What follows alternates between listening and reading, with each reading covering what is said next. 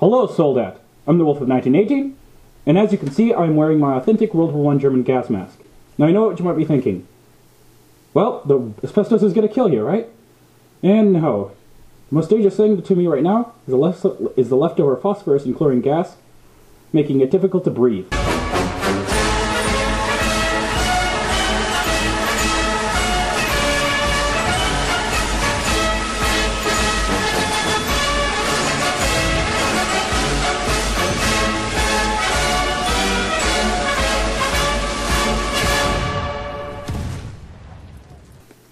A common misconceptions amongst World War I collectors and World War I reenactors is that you should never wear or have near you a complete, unaltered German World War I gas mask filter. The reason being, well, it contains dangerous asbestos, and that'll kill you. Here's where the problem comes into play. There's no actual evidence to support this claim that German World War I filters contained asbestos. No one really knows where this rumor got started. In fact, it's not even really known if World War I Entente gas mask filters had asbestos within them. Granted, I haven't seen any diagrams as to what they were made of, so I can't speak with any confidence as to what they actually were. But there is a misconception, a common one, that the German filters did use asbestos.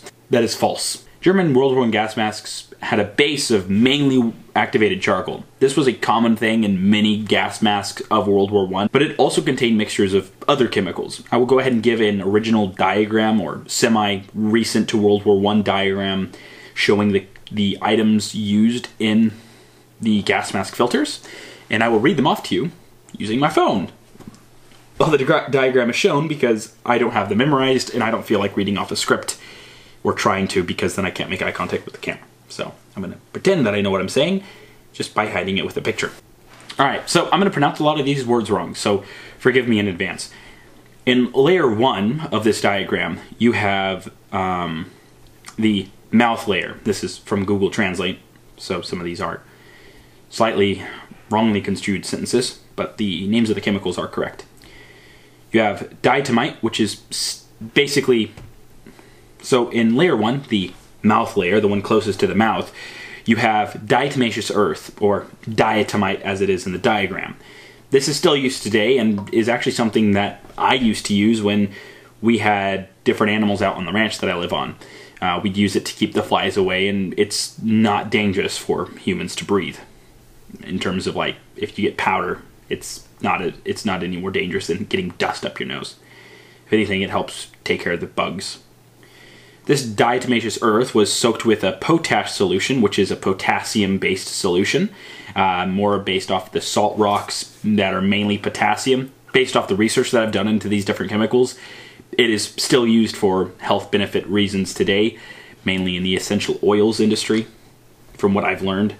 Then it has eurotropine, which is also still used in the medical industry today, although to a smaller extent. I'm not too sure as to what this is used for. I just got results that it's an ingredient in a lot of medical industry drugs, but it's like an organic compound that occurs naturally and isn't bad for human consumption either. And the last one is, this is the one that I'm definitely going to screw up, piperazine, P fabric. The other one was U fabric. I'm guessing they're like fabrics made of this stuff. Again, another medical industry used organic compound that has been used for centuries. It's not harmful, at least to the research that we've done so far. It has no real negative effects like asbestos does. So nothing dangerous. So that's all layer 1. Layer 2, the middle layer, is active carbon. Active charcoal, basically. Layer 3, so layer 2 is the basic, everyone's like, oh, they used activated charcoal. Well, what else did they use? Because activated charcoal isn't an end-all. So layer 2 is the activated charcoal. Layer 3 is the outer layer. It has the same filling as the one with the single layer insert, at least in 1915. I don't really have too much information on what future gas mask filters used, but I doubt that they strayed too far from this recipe. So that's what the diagram basically is, and as you can see, there's no asbestos in it. I'll catch you guys in the next one. Of course I'm not going to end it that quickly, that'd be stupid. I'm on the subject of gas masks, I'm not going to end it without going on this long tangent about the history of gas masks and what you should use in your reenactment equipment or whatnot. That would be out of character. So, Gas masks. And should you use one for reenactment even after I just told you that they're perfectly safe to use? Except they're not. Asbestos is the least of your worries. In terms of the dangers of original gas masks and using them for reenactment or even having them in the same room as you, the dangers lie within the experiences of that gas mask during the war. Gas masks went through a lot and specifically were worn during gas attacks when there was poisonous clouds of air touching this gas mask. And the thing about this air is that it's still dangerous today. People still die from touching items affected by the gas of the First World War. There are still portions of the French dead zone, the no-go zone in France, in which it's still too basically fraught with World War I munitions and death machines that people still can't go there. And within these areas, there are still areas terribly affected by mustard gas, in which nothing grows. It is just black. Animals which pass by through there or stay there for any length of time have been recorded as dying soon after. It's awful. And there's serious effects that gas has more than 100 years later. And it's not just mustard gas. It's the phosphine. It's the chlorine gas. It's all these different types of gases that were used during the war that still affect people that touch these gases or breathe them in today. Most gas masks aren't going to have been in contact with mustard gas. Mustard gas wasn't super commonly used. It would effectively neutralize the zone as it stayed in that spot and wasn't like chlorine gas where you could just easily breathe it. It affected you even when you were wearing the mask. If it got in contact with your skin, it would blister and boil and cause serious infections down the line. So mustard gas is nasty, but you're not going to find it on many surviving World War I gas masks, at least to my knowledge. The big thing you're going to find is residue of phosphine and chlorine gas. And these are the dangerous ones for those who want to wear them or be near them while they're breathing. And this is why my gas mask is kind of about, I want to say, 3 feet away from me. And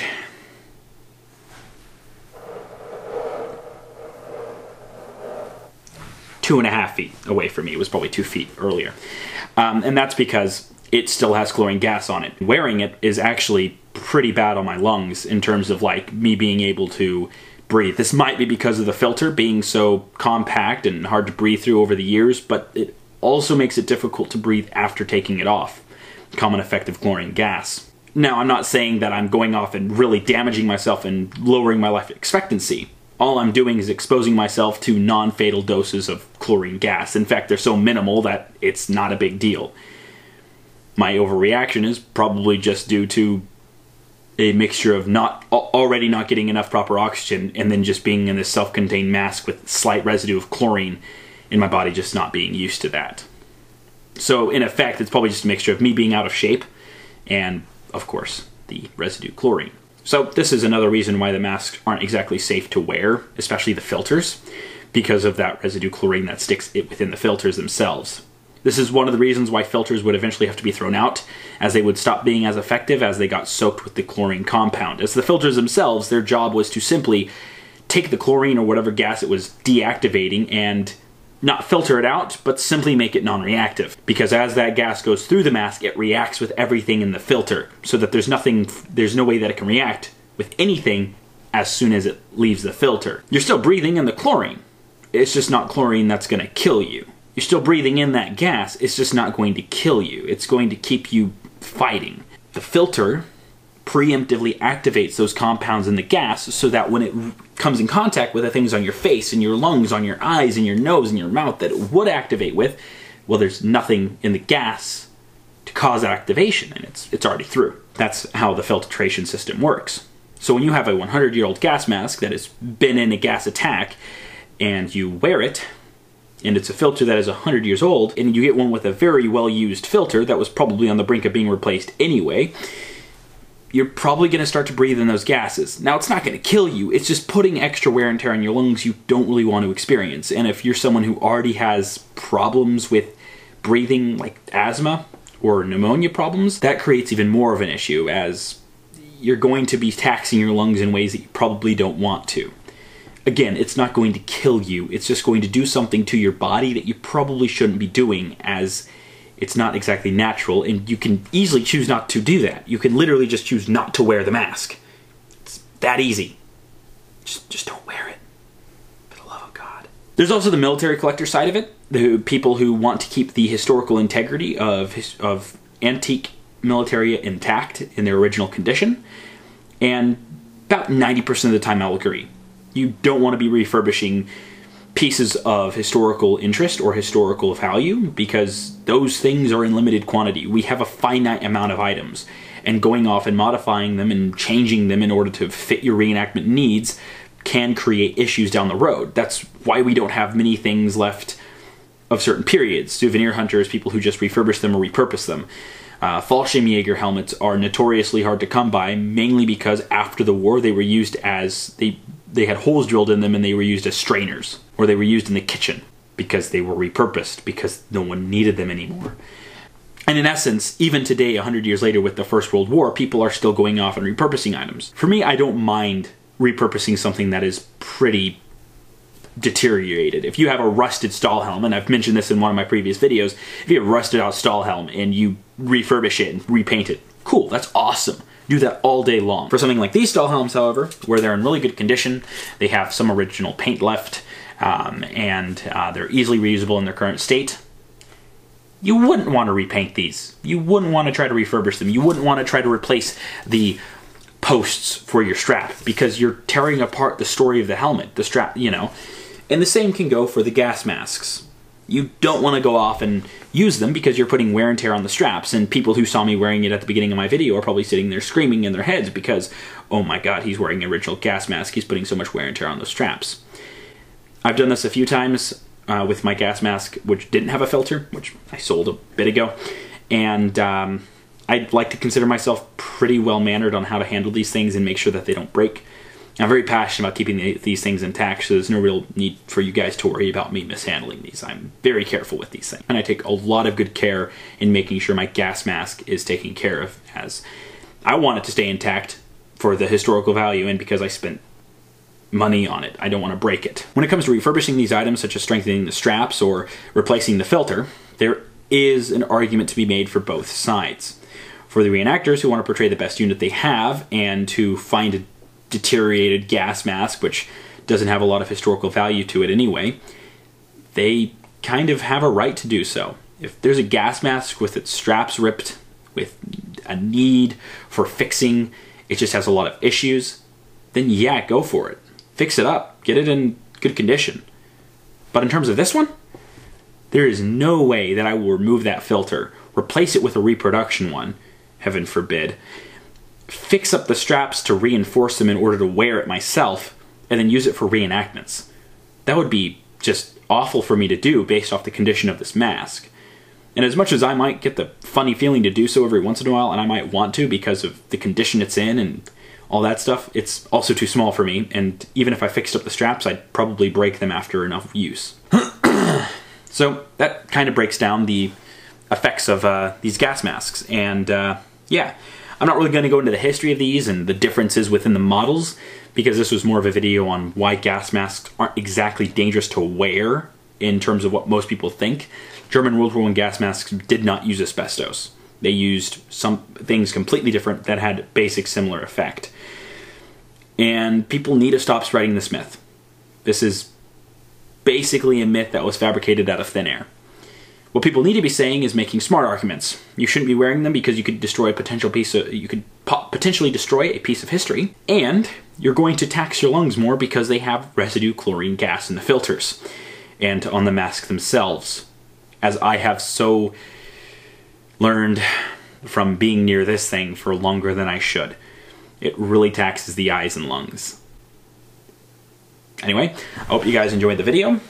This is sort of an offbeat one. I'm sitting at my desk, I'm wearing my uniform, and I've got my stein with me filled with water, and yet I'm not talking about the Ultimate Beginner's Guide. So hopefully this is a new step in my channel towards new beginnings. I also feel like I did a much better talking in this one, so hooray for that. In the future, I will do an in-depth video on gas masks, their uses, the differences between German and all that stuff. But right now, I felt like this is a good enough video on gas masks just to get it out there that gas masks aren't dangerous to wear for the reasons you think. I hope to catch you guys in the next one. Auf Wiedersehen und tschüss.